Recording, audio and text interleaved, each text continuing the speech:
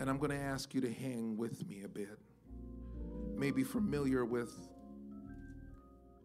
our core congregation, our core members, but maybe not necessarily for some.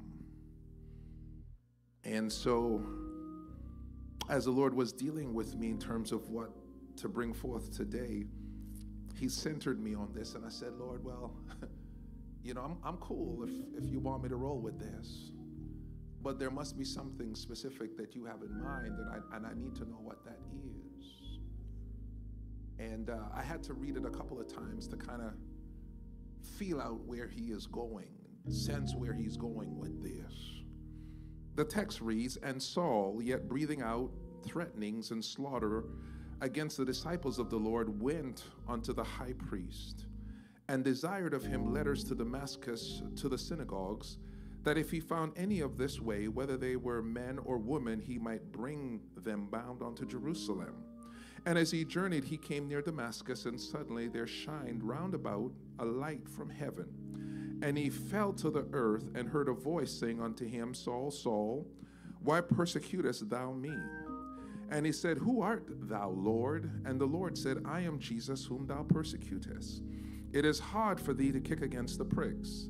And he, trembling and astonished, said, Lord, what wilt thou have me to do? And the Lord said unto him, Arise and go into the city, and it shall be told thee what thou must do. And the men which journeyed with him stood speechless, hearing a voice, but seeing no man. And Saul arose from the earth, and when his eyes were opened, he saw no man, but they led him by the hand and brought him into Damascus. And he was there 3 days without sight, and neither did he eat nor drink. And there was a certain disciple at Damascus named Ananias. And unto him said he, the Lord, in a vision, Ananias. And he said, Behold, I am here, Lord.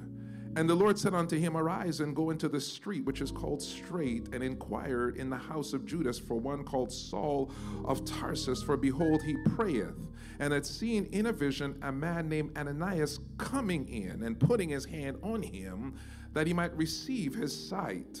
Then Ananias answered, Lord, I have heard about this guy by many of this man, how evil he hath done to the saints at Jerusalem. And here he hath authority from the chief priest to bind all that call upon thy name. But the Lord said unto him, Go that way, for he is a chosen vessel unto me, to bear my name before the Gentiles and kings and the children of Israel. For I will show him how great he must suffer for my name's sake. And Ananias went his way and entered into the house, and putting his hands on him, saith, Brother Saul, the Lord, even Jesus, that appeared unto thee in the way as thou comest, hath sent me, that thou mightest receive thy sight and be filled with the Holy Ghost. And immediately there fell from his eyes as it had been scales, and he received sight forthwith, and arose and was baptized. And when he had received meat now, he was strengthened. Then was Saul certain days with the disciples which were in Jerusalem. I want to speak on this subject, learning subtraction.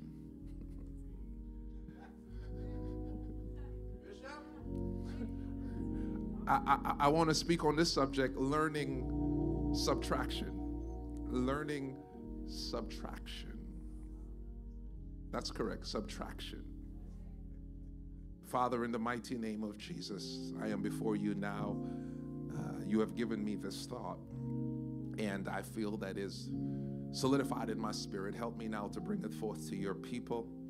May it minister, may it encourage, may it help them to grow thereby. We pray that you would hold everything that would try to hinder ultimately your purpose in this service. We bind, we take authority over demonic influences, insignificant movements, insignificant distractions now. We bind it and we take authority over it.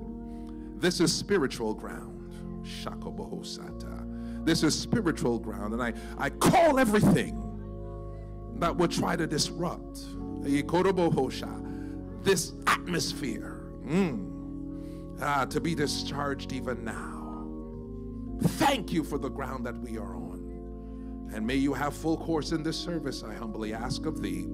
In Jesus' name, amen and amen. You may be seated, learning subtraction. The great composer Ludwig van Beethoven lived much of his life in fear of deafness. He was concerned because he felt the sense of hearing was essential to creating music of lasting value. When Beethoven discovered that the thing he feared most was coming rapidly upon him, he was almost frantic with anxiety. He consulted doctors and tried every possible remedy that he could find, but the deafness increased until at last all hearing was now gone. Beethoven finally found the strength he needed to go on despite his great loss. To everyone's amazement, to everyone's bewilderment, he wrote some of his grandest music after he had become totally deaf. With all distractions shut out, melodies flooded in on him as fast as his pen could write them down.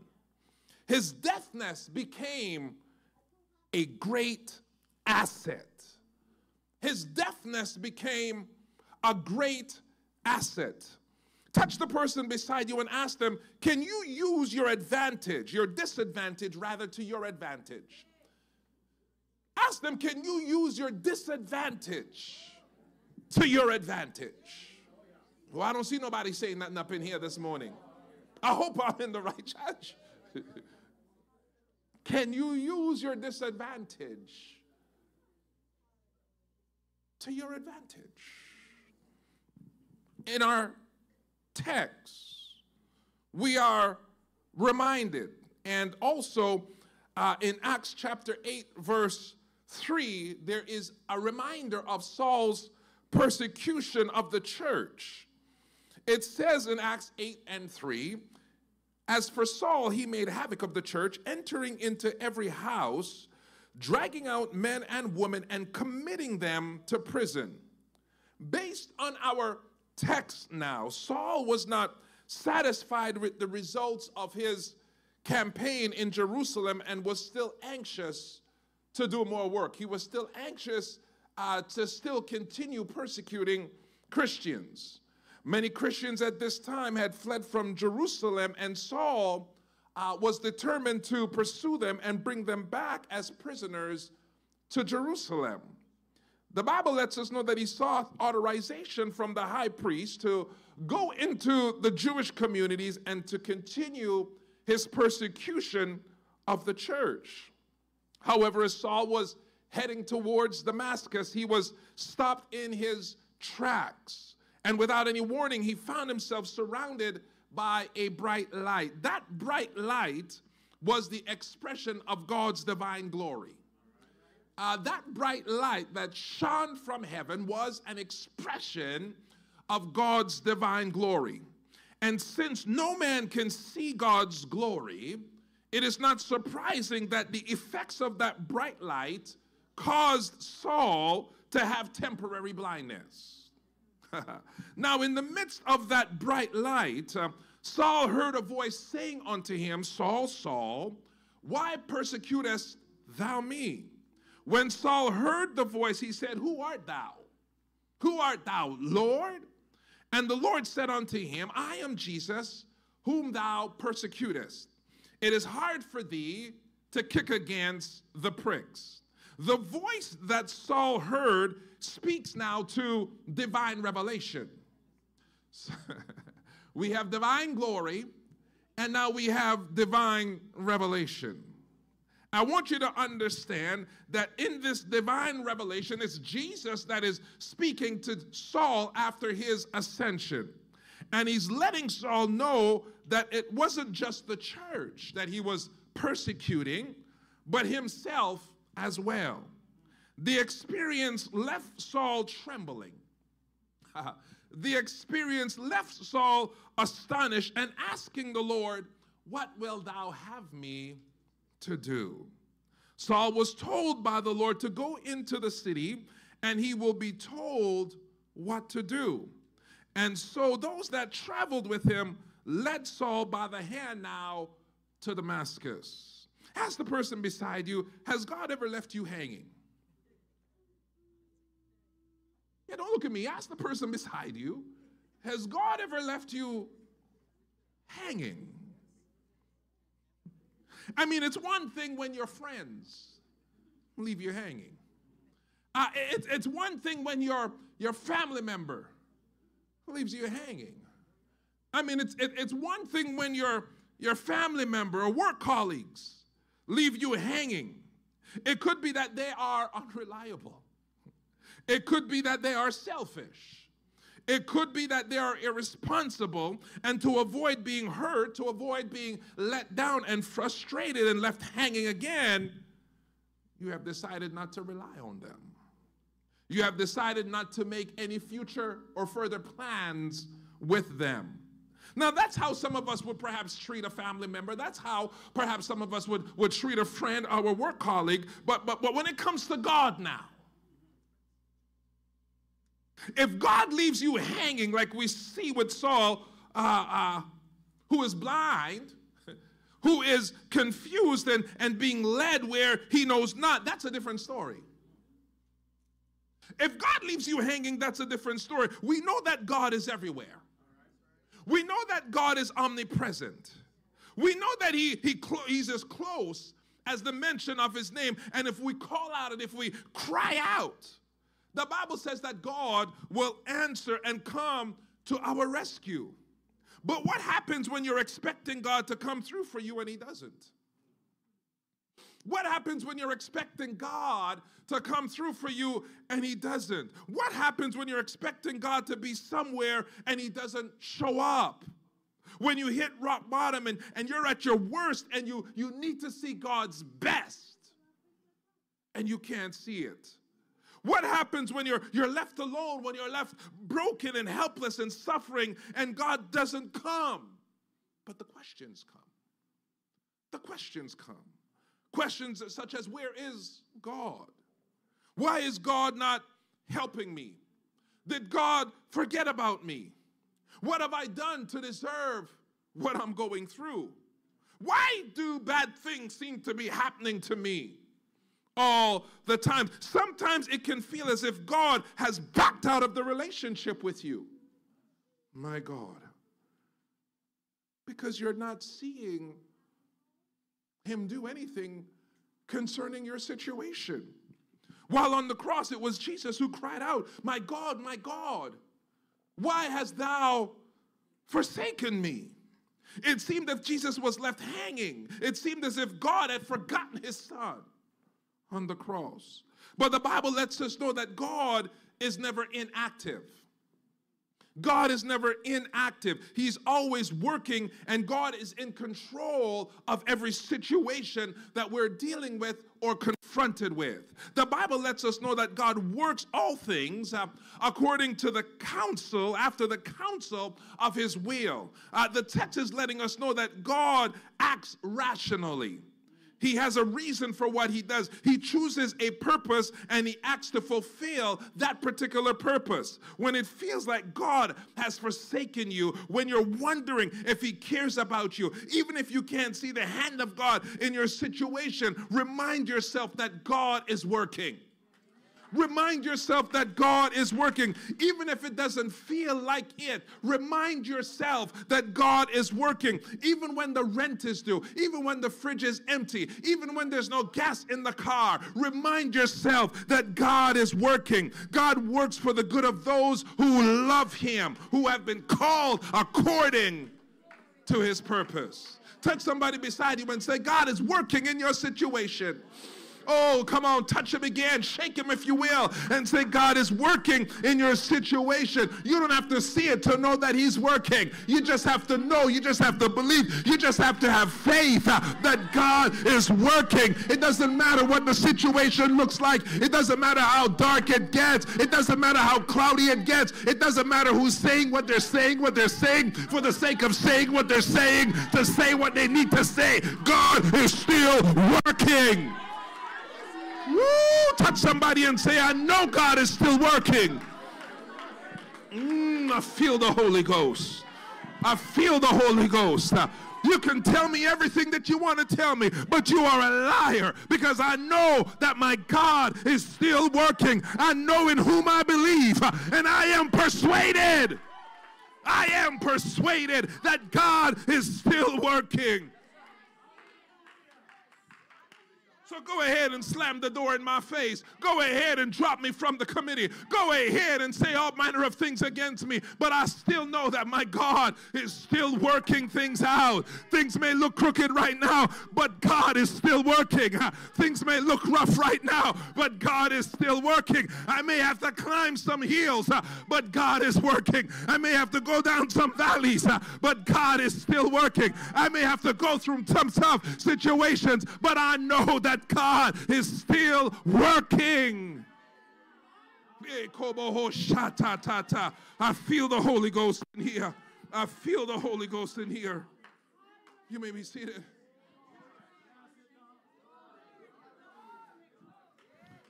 The Bible lets us know.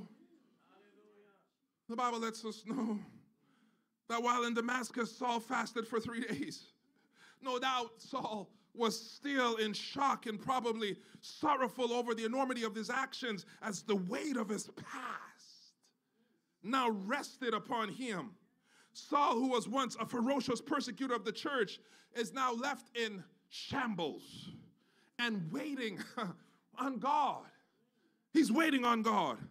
As the Lord was preparing for that next stage with Saul, and this is now where what I really want to hang my head on. As God was preparing that next stage with Saul, a disciple by the name of Ananias. Let the church say Ananias. Say it a second time.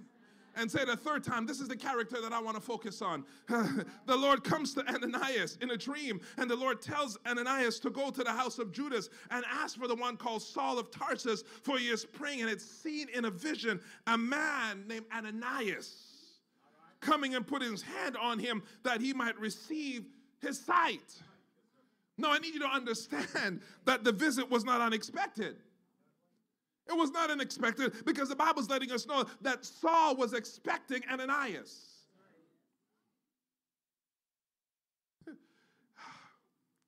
Saul was expecting Ananias. But you need to understand in the text that Ananias was in a hurry. Ananias was not in any hurry. I need you to understand that within the text, we're looking at what is called, for this hookup, we're looking at what is called divine arrangements. And God orchestrated a divine arrangement as it relates now to Saul and Ananias through a double vision. So Ananias gets the dream, but Saul also gets the dream, and Saul is also waiting for the confirmation of the dream. I wonder how many times our blessings are waiting on us. I wonder how many times our breakthroughs are waiting on us, expecting us, but like Ananias, I don't want to go too far in my text. We're hesitant. Divine arrangement speaks to a specific method or rule by which God works, and no demon, no outside force can destroy it or disrupt it. I need you to understand that it is established supernaturally by God. Elijah, through divine arrangements, was fed by a raven at a brook, because God directed the raven to supply food for Elijah. Divine arrangements. The Bible lets us know that at one time us Gentiles were far from God and we were lost and sinful and needing to be saved. And it was God who orchestrated a divine arrangement between Cornelius and Peter. Also in a double vision, God arranged a divine appointment for the two of them to come together to bring us Gentiles closer to him. And so Cornelius becomes the first Gentile to hear the gospel message of Jesus Christ and was baptized through divine arrangements. God will use divine arrangements, catch this now, God will use divine arrangements to reset, to rearrange, and to readjust us and our lives so that we can be where he wants us to be. Let me say that again. God will use divine arrangements to reset, to readjust, to rearrange our lives so that we can be where God desires for us to be. Oh my goodness. I need you to understand, ladies and gentlemen, brothers and sisters, that divine arrangements have a purpose. Divine arrangements can show up when you need a promotion. Divine arrangements can show up when you need to be delivered from a situation. It can show up when God opens the door of prosperity and wealth in your life supernaturally. God will even use common and uncommon occurrences to lead and guide us towards his purpose. This is called divine arrangement. It's not by accident. It's not by luck. Things just happen. Oftentimes, it's the invisible hand of God that is manifesting itself in time to bring us to where he needs us to be through divine arrangements. Hallelujah. The Bible says, for I am the Lord your God who takes hold of your right hand and shall say, do not fear, I will help you.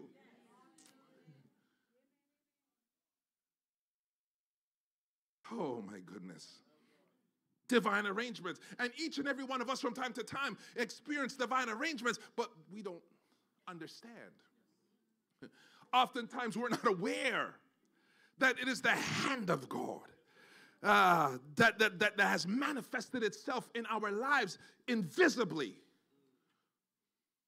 to help us accomplish the things and the purpose and the will of God in our lives. And though sometimes it might be difficult. It might be difficult. The Bible says that Saul's name was not strange to Ananias because he had heard about him already. He already heard about him. In fact, he told the Lord, said he knew all the evil that Saul had done when it came to the saints at Jerusalem and how he had received authority from the chief priest to arrest everyone that were Christians. And whoever was calling on his name. To Ananias, Saul was an enemy of the church. He was an enemy of the church. And he knew Saul was coming to Damascus to actually persecute Christians. And so he had some concerns. The brother had some concerns. Because here he is being told to go to somebody who's a gangster. He was a killer. He's being told to go to this guy. And if you have not picked it up in the text, Ananias is reluctant when it comes to obeying the Lord. He is reluctant. He is hesitant when it comes to obeying the Lord. He is fearful when it comes to accepting a murderous person like Saul into the church fellowship. I would be concerned too.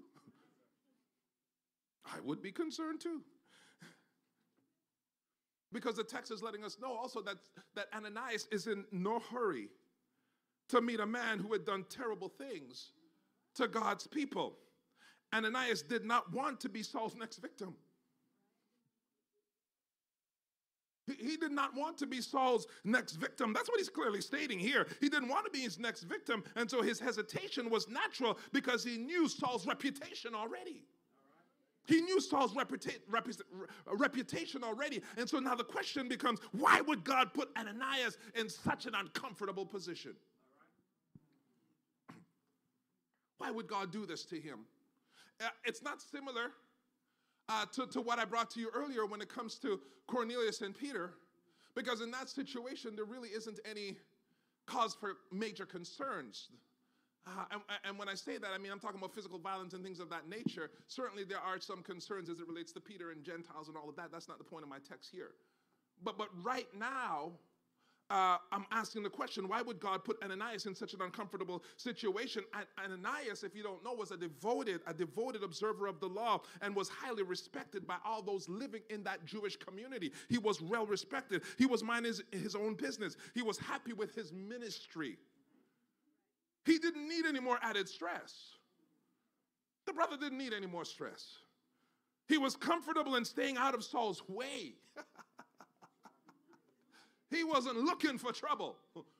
He was staying out of Saul's way. So why would the Lord put Ananias in an uncomfortable position? Why is the Lord sending Ananias to Saul and not somebody else is the question. Why couldn't the Lord heal Saul from a distance himself? Because he had the power to do it. And now I have to dive further down into the text to see if we can find out the purpose and the cause for this mission being assigned to a gentleman by the name of Ananias. Perhaps the Lord was trying to show Ananias the contrast of Saul's conversion as it relates to his old life and now the new life that he was about to enter into. Maybe Ananias needed to see how the redemptive power of the gospel was able to change a persecutor like Saul into a believer. Perhaps the Lord was using Ananias to help bring Saul into the church so that the mission of the Gentiles would be approved by the church, would be advanced, would grow, would further move on. In other words, this was another opportunity for the church to advance and grow, and Ananias' help was now needed in regards to this. Maybe Ananias needed to learn how to love his enemies. Maybe that's just it. Maybe Ananias needed to learn how to love his enemies. Turn to the person beside him and say, do you love me? Yeah, I know you're sitting beside your husband, but ask him anyways.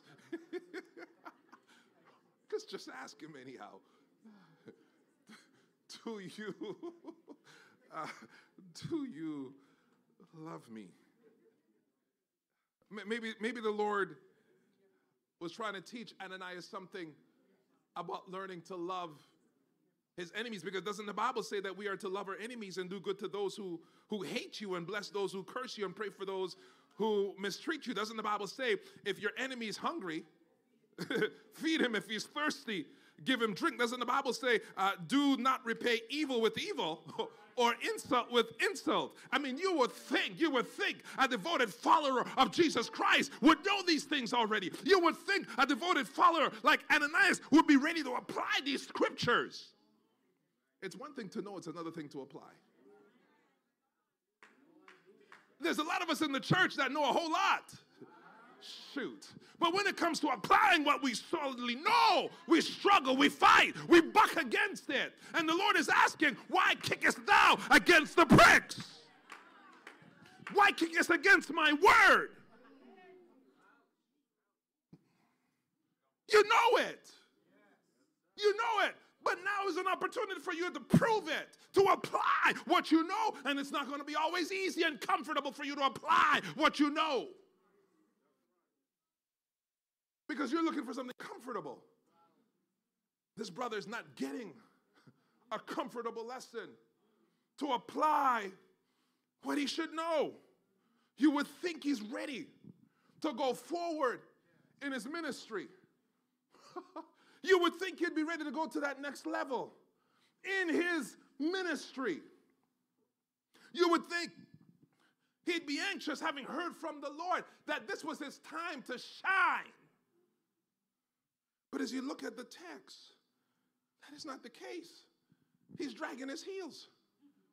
He is dragging his heels. In the text, when you begin to read it, how many times have you been reluctant when it comes to doing what God has asked you to do, especially for someone who you thought didn't deserve it? How many times have God asked you to do something that wasn't easy to do, especially for someone who you thought didn't deserve it? I want you to think about that for a little bit. Maybe you are or were reluctant because it was going to take you out of your comfort zone like Ananias. Maybe you were reluctant because you weren't sure of the outcome when God asked you to do something. Maybe you were reluctant because you didn't trust the person who God was using to bring about change in your life. Sometimes God will use some strange people. Sometimes God will use people that you don't like.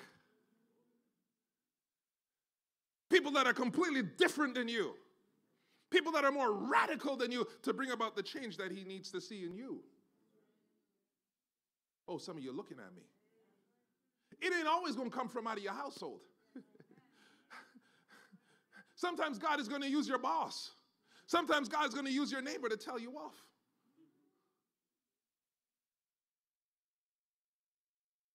Sometimes God is going to use somebody on the highway to hit your car. Hello, talk to me.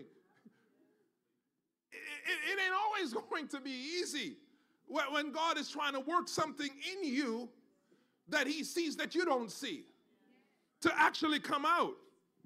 It could be a fear of failure, maybe being looked at as failure while you are actually reluctant to do what God is asking you to do. When God calls you into a situation and you're not sure if you're able to do it, that's when the strength of God, that's when the grace of God, my God, will help you in that situation. God is never going to leave you alone in it, no matter how challenging, no matter how uncomfortable, no matter how difficult it might seem. God is going to manifest his strength in that situation. The Bible says that your strength is made perfect.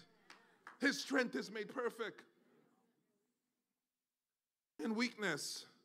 The problem is, in our text, Ananias was struggling to understand this. He was struggling to understand that his strength is being made perfect, or God's strength, rather, is being made perfect in his weakness. And so, as I begin to look at all the options, the possibilities as to why God would put Ananias through this radical situation, this tough and unchallenging situation, a thought came to my mind. Can I share it with you? Turn to the person beside you and say, "Can Pastor share it with us?" Here is my thought. I believe the reason why the Lord sent Ananias was because he had an understandable fear of Saul. That's clear in the text.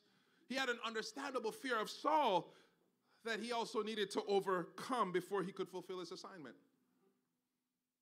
There was an understandable fear that he had of Saul that God needed to deal with before he could move on to his assignment. I need you to understand that Ananias' fear and mistrust was getting in the way of what the Lord needed him to actually do. It was interfering with God's plan.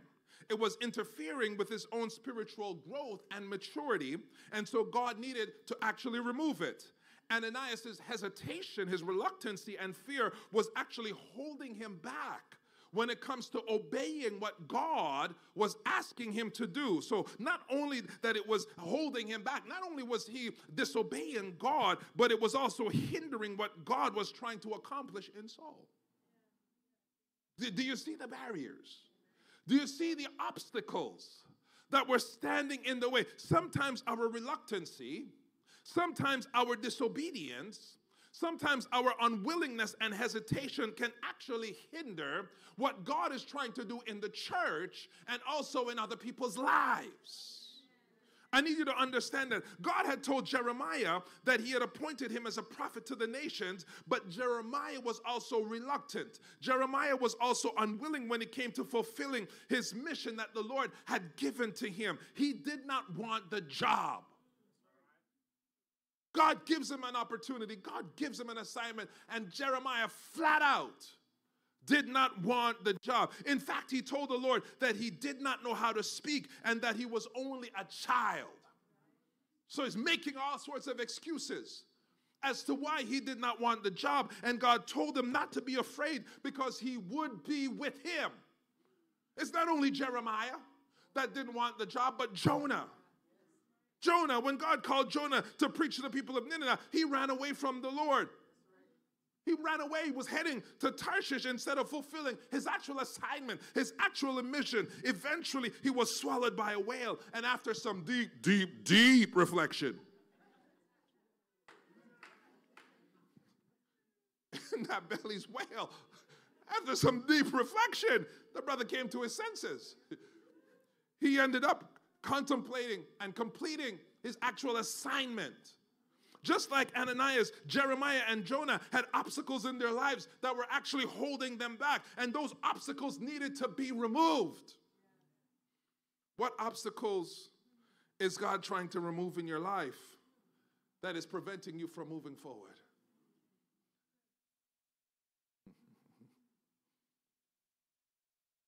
What obstacles is God trying to remove in your life that is preventing you from moving forward? Is it that you have the wrong thought process? Is it that you have the wrong thought process? Is your fears and insecurities creating an illusion in your head that is not true? Every minute you keep telling yourself the same story and building your future around a story that is filled with resentment. It is filled with critiquing and disappointment and pain.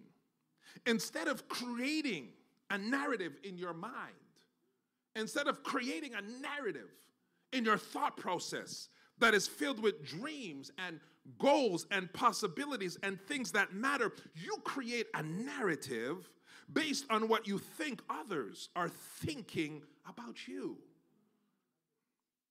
Is the obstacle something that is not real? It could be a person that you never had in the first place, but only fantasized about. Oh, it's quiet now. It's quiet. It could be that you're looking for the perfect woman or the perfect man, which doesn't exist. Whatever picture you have in your head, it's going against your present reality. Whatever picture you have in your head that you have created, it is going against your present reality. Just like you see with Ananias, he has a picture in his head, but it's going against the present reality of what God is trying to show him. And it's hindering the possibilities that are available. And so whatever it is that you have in your head that's going against your reality, I want you to know that it's hindering the possibilities that are available to you. My goodness. Maybe you don't want to admit that you were wrong about it from the start. Maybe you don't want to admit that it's not what you thought it would be. Maybe you don't want to accept the sense of loss, even though you really never had what you thought you had in the first place. I know I'm getting a little into psychology a little bit, but I need you to understand, because I had to go there as it relates to Ananias to figure out what's going on with him. Is the obstacle an indecision? Is it an indecision? Perhaps you have lost sight of the much bigger picture. Originally, the goal was to make God first in your life, but now Saul is coming first, and we all have a Saul in our lives. We all have a Saul in our lives, whether it's a person, place, or thing. We all have a Saul in our lives, something that is holding us back and preventing us from doing what God has asked us and called us to do. That Saul is taking precedence over the things of God. My goodness. It's something that keeps competing for your attention.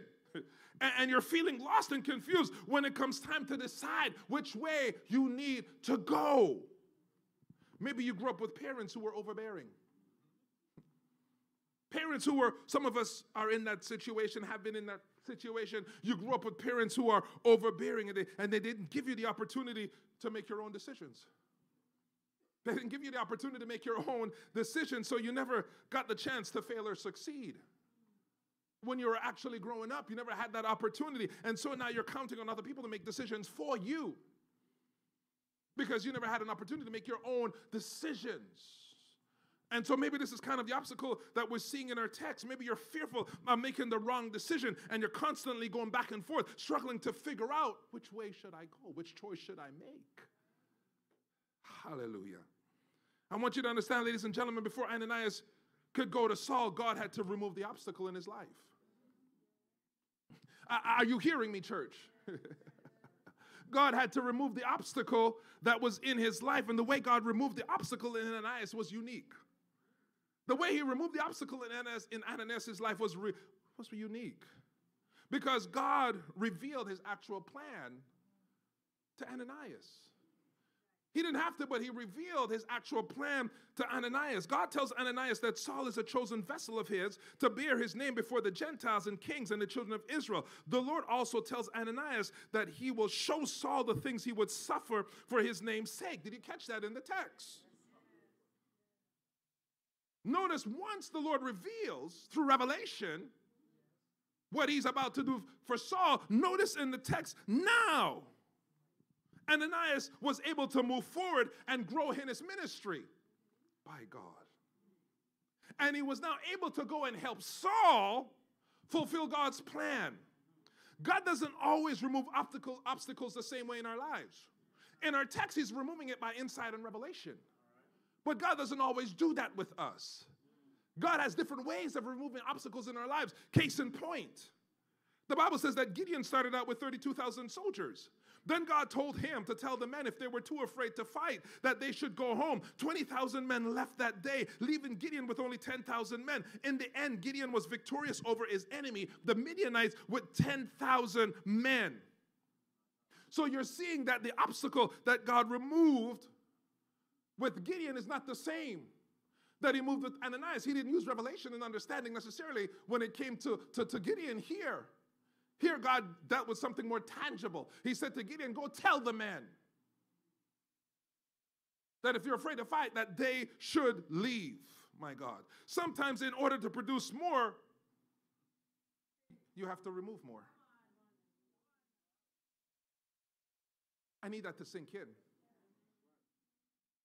Sometimes in order to remove more, sometimes in order to produce more, you have to remove more. This is what God was showing me in this text. Sometimes in order to produce more, you have to remove more. Let me say it a third time. Because some of you haven't quite gotten it yet in the spirit. Sometimes in order to produce more, you have to remove more. Aristotle says that there are three kinds of work in our current society, and that we only speak of two. The first is theoretical work. This is where theories are developed by researchers to explain phenomena, make connections and predictions. The end goal is truth. The second kind of work is what is called practical work. This has to do with actually taking action. The third kind of work is what is called poiesis. Poiesis. It refers to bringing forth, as described by philosopher Martin Heidegger. It's also another way to approach or execute on something. When it comes to achieving certain results, we really take the time to consider which effort would be more advantageous to us and which one actually is not. Would addition or subtraction be more advantageous when it comes to our execution?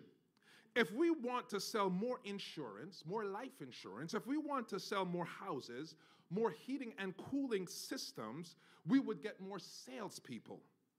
If we want to produce more output, then we would increase production. But there is another alternative when it comes to improving results. Instead of looking at how we add more resources to improve our results, we can focus on the obstacles and constraints that needs to be removed. Southwest Airlines implemented a subtraction strategy by offering no-frills flight without assigned seating or meal service. Focusing instead on reliable and affordable air travel, Southwest built a loyal customer base that appreciates simplicity and efficiency. This approach, the subtraction strategy, this approach propelled the airline to become one of the largest and most successful carriers in the United States. Oftentimes, when we think of subtraction, this is us, oftentimes, when we think of subtraction, we view it as a negative action. we view it as a negative action and addition as a positive action. Our brains are wired to choose addition all the time over subtraction. It is not natural for us to look at subtraction as a positive action, and so oftentimes we overlook it or bypass it. Subtraction is about eliminating what is unnecessary. Subtraction is about eliminating what is not necessary. Subtraction is used in the business world oftentimes to enhance. Subtraction is used in the business world oftentimes to develop products. Subtraction is used in the business world oftentimes to make things more efficient, user-friendly, and valuable to customers. Subtraction is what the Lord did with Ananias and Gideon in order for them to produce more. He had to remove more. He had to remove Ananias' fear. He had to remove Ananias' unwillingness and hesitation. And he had to remove the 22,000 men that was hindering Gideon's victory. In order for both men to produce more, the Lord would have to remove more out of their lives. So what area in your life is God removing more of so he can get you to produce more? High five the person beside you now and say, is God subtracting stuff out of your life? Come on, high five them and say, is God subtracting stuff out of their lives? He's removing anything that has nothing to do with him. He's removing the distractions in your life so that you can be more focused. Are people in your life, our work situations, our responsibilities in your life more important than God? Why he has to do the removing?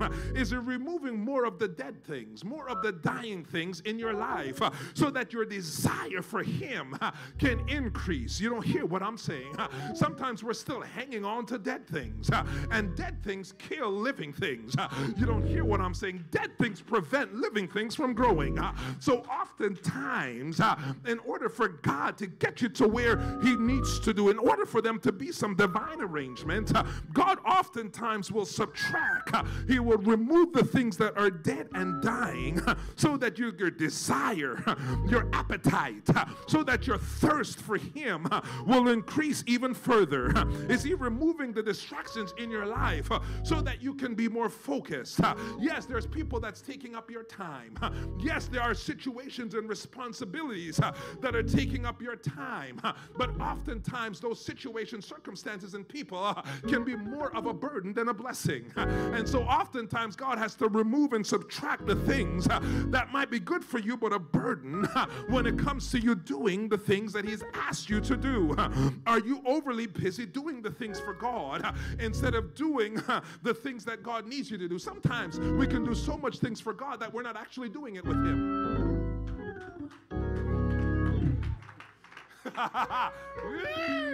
Let me say it again. Sometimes we can be so busy doing so many things for God that we actually are not doing it with him. And oftentimes God has to get our attention by removing some of those things so that he can produce a greater product, a greater outcome when it comes to our lives. Oftentimes to experience more of God, more of his power, and more of his presence in our life, subtraction is necessary. I'm getting ready to go up. I said oftentimes when it comes to having more of God in our lives, more of his power, more of his presence, more of his spirit, subtraction is often necessary. Subtraction is what God did when he washed away our sins. Subtraction is what God did when he removed our guilt and cleansed us from unrighteousness. Subtraction is what God did when he removed the heart of stone that was in us, that heart of stone, and replaced it with a fleshly heart. Subtraction is what God did when he did increase our faith.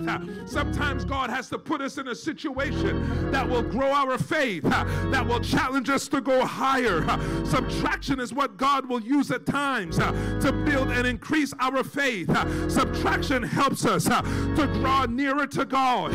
Subtraction helps us to draw closer to God in times of uncertainty. High five somebody beside you and say, is God subtracting anything out of your life so that you can feel more of his power, so that you can experience more of his praise, so you can experience more of his tender love? I heard the psalmist said, the songwriter said, or the writer said, although the fig tree shall not blossom, subtraction, neither shall fruit be in the vine, subtraction, the labor of the olive shall fail, subtraction, and the field shall yield no meat, subtraction, the flock shall be cut off from the fold, subtraction, and there shall not be any herd in the stall, subtraction, yet I will rejoice, yet I will joy in the God of my salvation.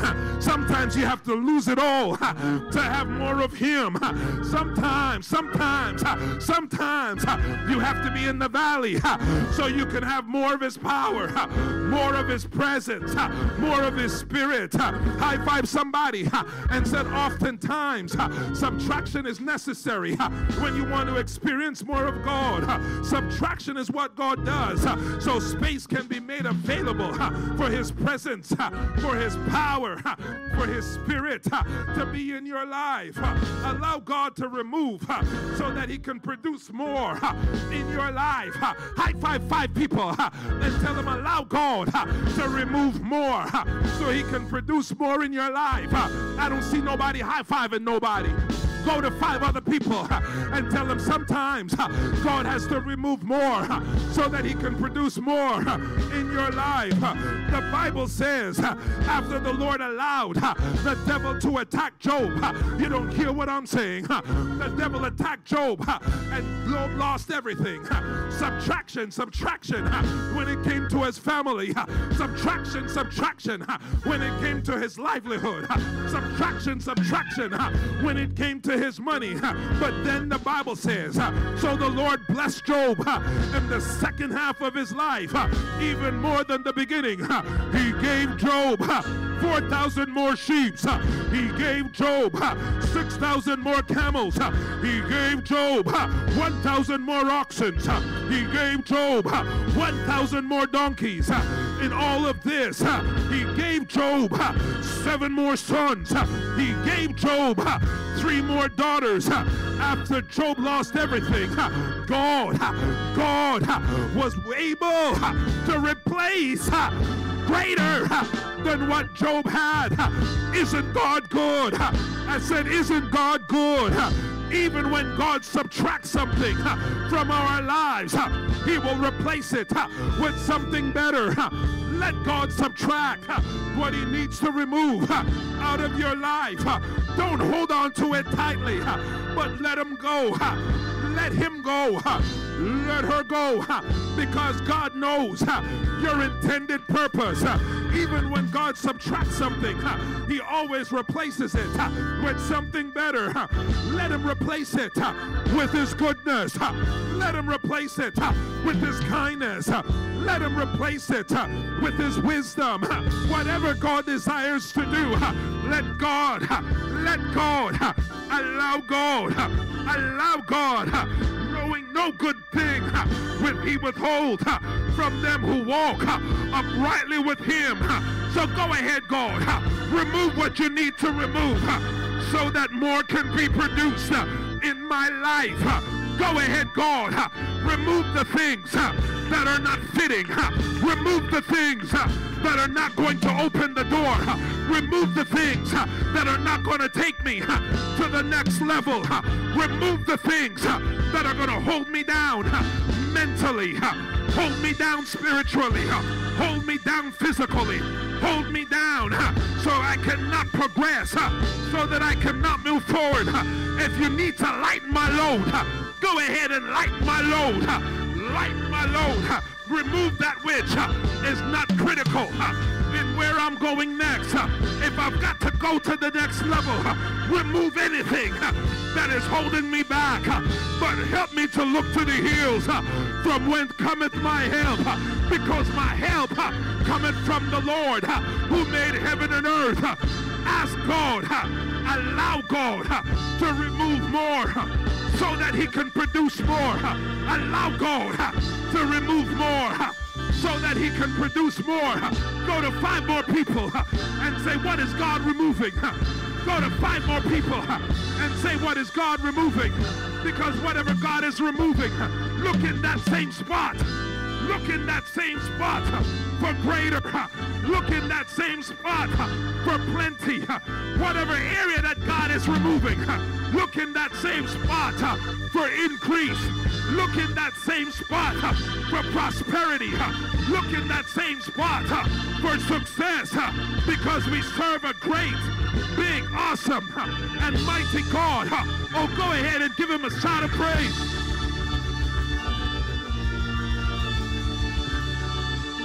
Go ahead. Go ahead. Go ahead. Go ahead. Go ahead. Give him a shout of praise. Head. Give him a shout of praise. Somebody said, I don't know who it is, but somebody said that a diamond only shines once it's been polished. A diamond only shines once it's been polished. And God will use subtraction to polish you. He will use subtraction to polish you. And when he's finished polishing you, you're going to shine, baby. You're going to shine, baby. So let God polish you so that you can shine and come forth as pure gold. Subtract. You might have lost some years. You might have lost some years. You might have lost some time. You might have lost some people. You might have lost some resources. You might have lost some opportunities. But whatever God has subtracted, He's able to give you the years that the cankerworm, the locust, the pomegranate, anything that ate up your resources, God is able to restore those things. Oh, praise the Lord.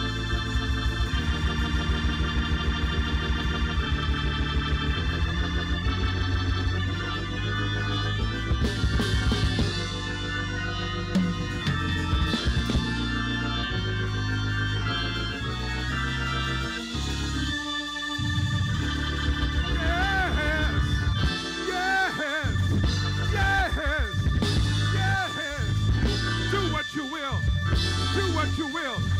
I won't complain. Do what you will. I'm here to serve you. Do what you will. I'm a willing vessel, chosen vessel.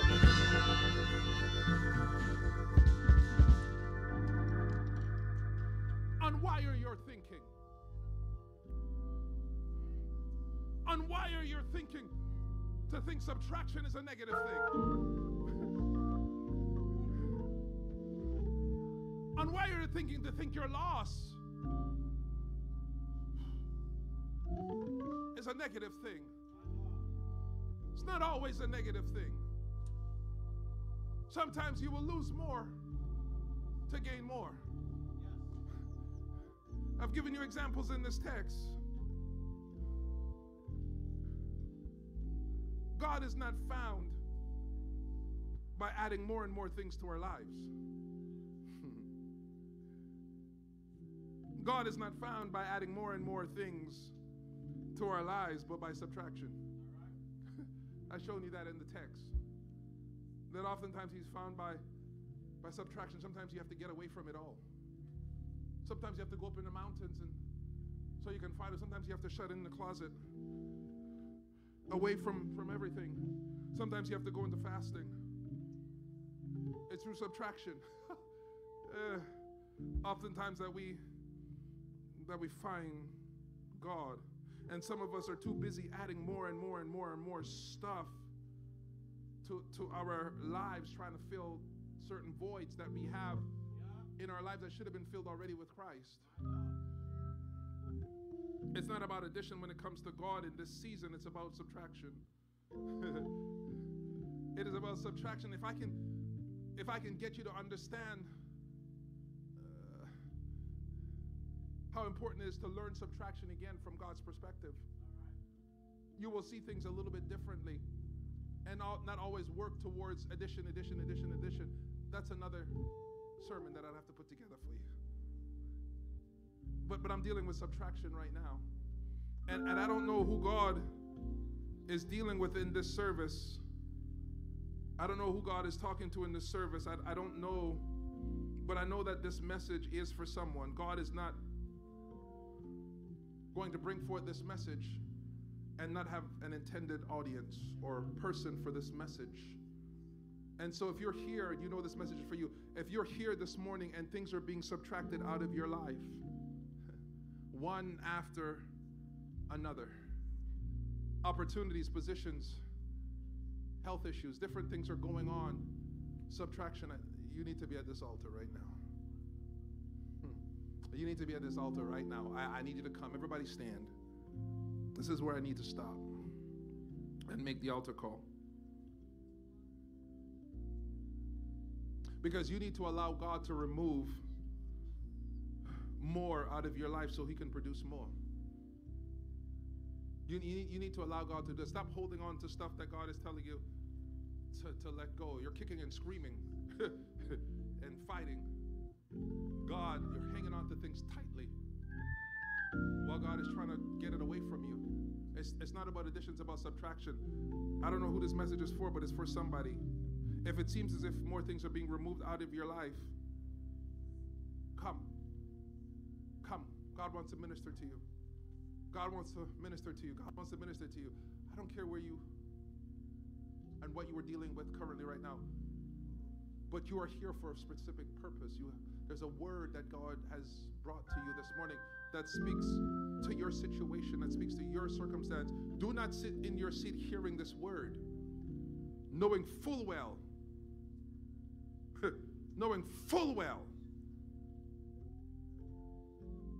that you've been losing some stuff and you're acting like it's okay. You're glossing over the things that you have lost. Come and talk to God right now. Come and talk to God this morning. Maybe it's time for you to make a decision. Will you trust God? Or will you be overcome with fear? Will you depend on him? Or are you making excuses? Why are you being reluctant? Why are you hesitant? Why are you dragging your heels when it comes to what God is trying to do? You know what you need to do, and God knows what you need to do, but you're not doing it.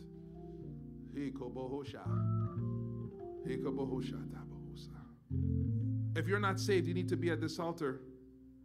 Subtraction is God's way of dealing with you.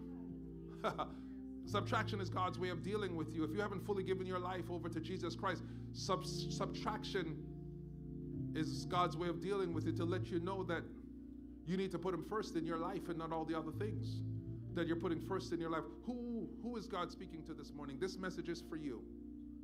I know there's at least several of you here this morning that needs to be at this altar. I don't care if you've been in church for 10, 15 years.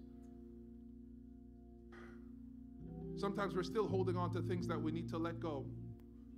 Sometimes we're still wrestling with things because traditionally it helped us in the past, but not in this new season. Hallelujah. Church, let's pray. There's a fight at the altar. There's a fight in the spiritual realm right now. God is speaking to folks, and there's a hesitancy. There is a reluctancy. Just like Ananias, there is a reluctancy to move. And God is looking to replace some things. God is looking to remove some things. And we need to allow God to do that this morning.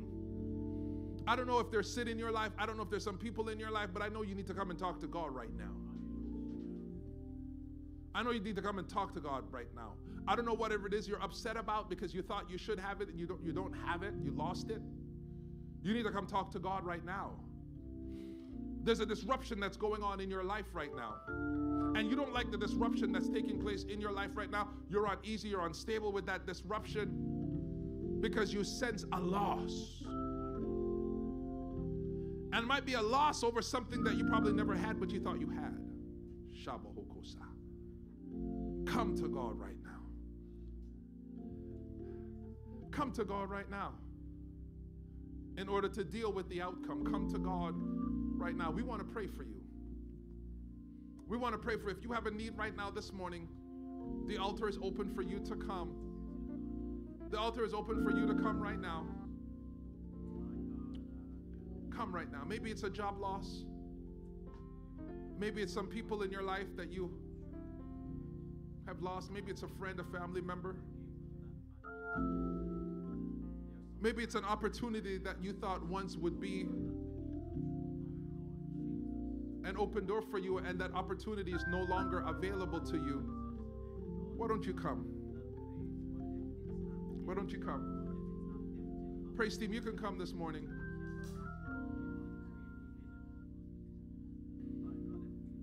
I'm waiting for you to come. Nobody should even push you or prompt you.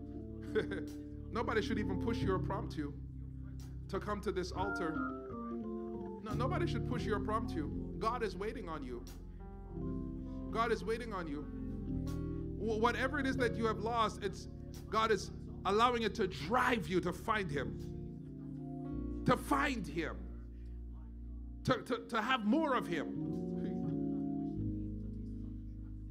It's pushing and propelling you to have more of Him and less of the thing that you're focused on. Because that thing you're focusing on right now is taking too much of God's time. That thing that you're focusing on right now is causing you to be unavailable. That thing that you're focusing on right now is causing you to be lukewarm. It's causing you to be lukewarm. That thing that you're focusing on right now, you have to wait on it in order for you to make a decision. Hey, Kobohosa. You have to wait on it in order to make a decision. That's not God's thing. That's not God's thing. Can you leave that thing alone and trust God? What is for you is for you. What is for you is for you. And as painful as it is, as unbearable as it might be, as excruciating as it might be, you need to let God remove it. You need to let the ministry of subtraction work in your life right now. Instead of counting on the things you've lost, count on the things that you stand to gain. On the things you stand to gain. Who needs to be at this altar right now? This is a mental warfare. This is a mental warfare because some of us are looking on the things. Looking on the things that are seen as opposed to the things that are not seen. Come to this altar right now. Who else needs to be at this altar? We need some of our directors. We need some of Aaron's army to come and lay hands on some of those that are at this altar right now. Come right now. Hallelujah. I appreciate those that are at the altar reaching out right now. I appreciate those that are at the altar right now. I don't want them to be at the altar by themselves. I don't want them to be at the altar by themselves. Come and lay hands on somebody. Come and lay hands on somebody. Aaron's army, come and lay hands on somebody.